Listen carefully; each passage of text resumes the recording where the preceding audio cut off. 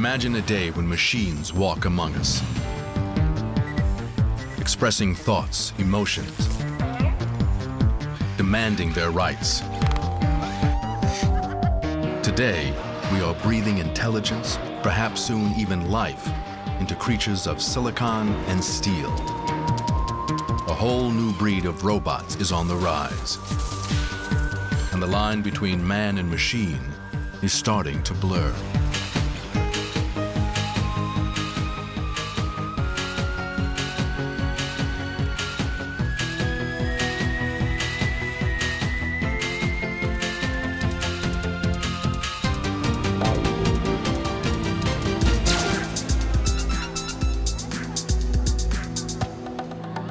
Robots and androids are no longer just figments of our imaginations. With more than 1 million of them at work around the world, we are now at a watershed moment.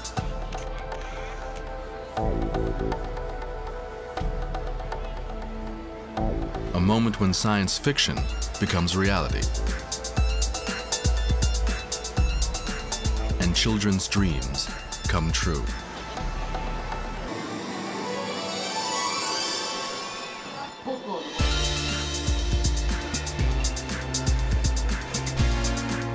Welcome to the age of robots.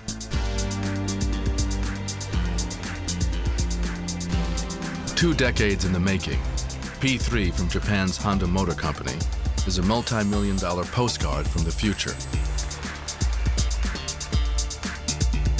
It's like looking at ourselves in a metal mirror.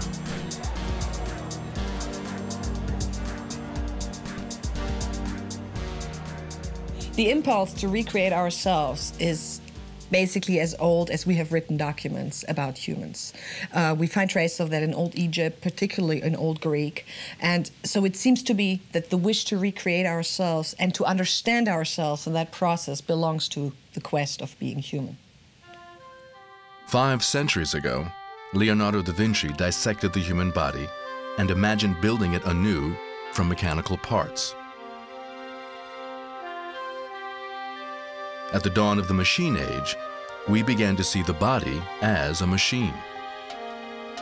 We believed we could recreate its intricate mechanisms with sprockets, levers, and clockwork gears.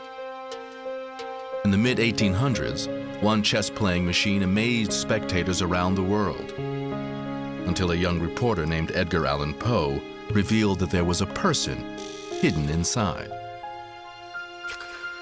The 20th century opened with new fears about these automatons. Visions of artificial humans doing the bidding of mad scientists and evil capitalists. Were they mechanical masterworks or a glimpse of a future gone terribly wrong? In the real world, machines were becoming the focus of industry. In an assembly line age, they represented the ultimate worker, able to do strenuous, repetitive jobs without complaint. In fact, the term robot came from the Czech word for forced labor.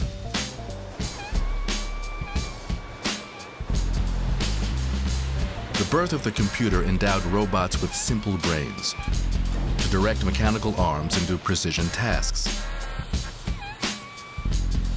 This spawned a new dream, that machines could amount to something much more.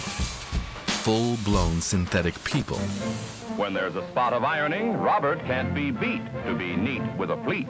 Erector-set humans, smart enough to do the chores. Robert has a quiet wit. And even offer a joke or two. And his charm is exceeded only by his industrious manner. Robert the robot never talks back. Rollo, answer the door.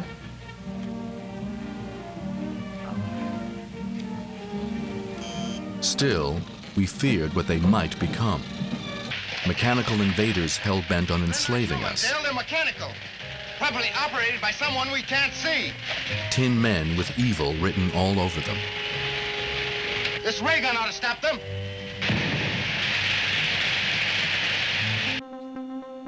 By the mid-1990s, billions of dollars had been spent developing artificial intelligence, stuffing computers with facts and rules of logic. trying to make them smart like us. In fact, programming artificial intelligence is turning out to be far more complex than we imagined. For biological creatures like us, thinking grows out of our ability to respond to the environment. Just walking down a crowded street, an action that seems simple to us, is incredibly tricky for a robot. Balance, perception, movement, navigation, the ability to adjust to a constantly changing landscape, all require a real-world instinct that is almost impossible to program in a robot.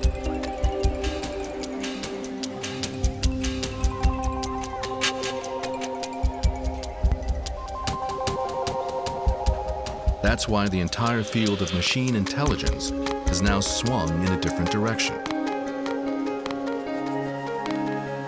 In numerous isolated labs around the world, researchers are adopting a revolutionary new goal: to design bodies and minds in tandem.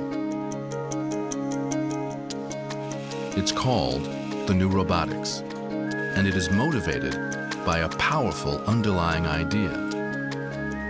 Only as robots interact with people and objects, only as they respond to physical stimuli and move through the real world, can they develop real intelligence. Getting a body and brain to work together is a monumental challenge. And yet that's the goal of an ambitious effort at Japan's Honda Motor Company. Here, technicians are focusing on a key test of the new robotics: walking. This action may seem simple to us, but it's highly complex when your brain is copper wires and your limbs are gears and pulleys.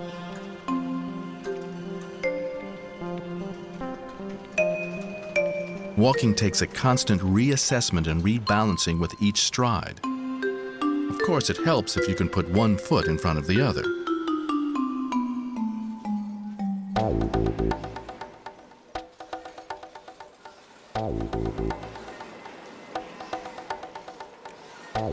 "20 years of work have paid off with the P3.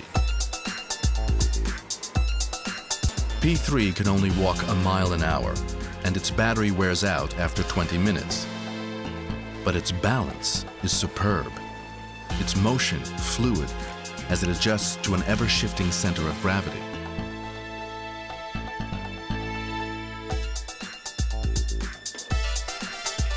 P3 can even negotiate stairs, a vertical obstacle course for a 250-pound creature.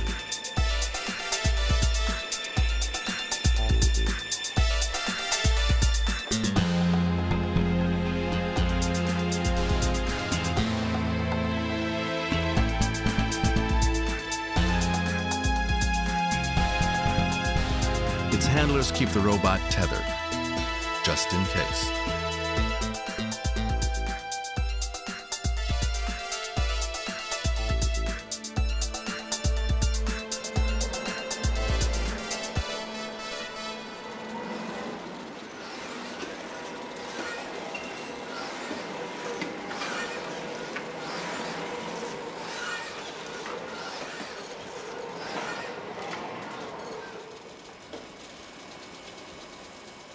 The success of the P3 has inspired a new prototype.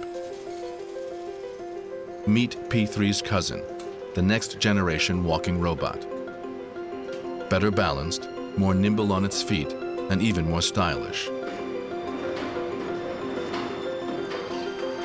With sophisticated hip joints, this robot can turn as it walks and execute intricate patterns, coming ever closer to human movement.